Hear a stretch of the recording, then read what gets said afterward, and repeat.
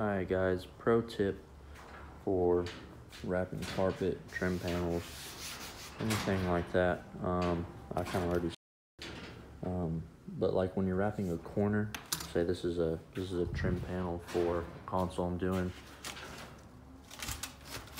So, but to get these nice edges, if you go ahead and cut everything before you start spraying some glue, you'll save a little bit of time, a little bit of hassle.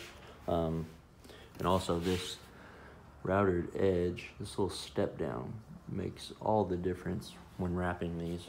But anyway, bear with me, I'm trying to do this with a phone here.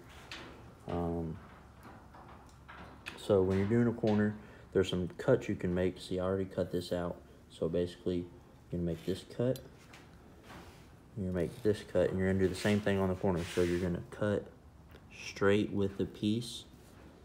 This is not gonna work with a phone. Damn it. Anyway, I'll hold it right here. You're gonna cut right here and basically 45 it off right here. And that's leaving a little bit of space.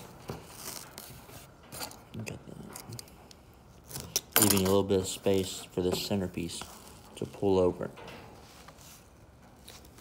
So, when you get ready to do this, when you spray your glue, I'll just use good old Super 77. We'll spray it, let it tack up, put this piece on, make it stick, press it down real good. Then you can go ahead, cut it, and then when you fold these over,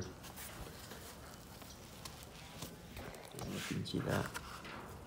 See how they meet up perfect.